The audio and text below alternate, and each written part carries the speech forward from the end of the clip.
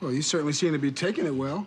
I am, son. You see, I had a very good conversation with my friend, Mr. Gettleman, and here, for the first time, I learned that there are many Falashas living in New York City, and they got their own synagogue in Harlem. That's right, and they are as truly black as they are Jewish. And not only that, I learned that we have a lot in common with Jewish people. See, first of all, they were slaves, too. I mean, in Egypt, 3,000 years ago. I could have told you that, Fred. Or you could have learned it for yourself if you'd bothered to pick up a Bible. Thank you, Esther, for your contribution to this religious discussion. Now, why don't you close your eyes in prayer and walk out there in the traffic? You know, the Jews and blacks do have a lot in common. I hope their similarities will bring us closer together. I'm glad to meet you all. Good night. Good night. Good night. Good night. Fred, good night. Good night.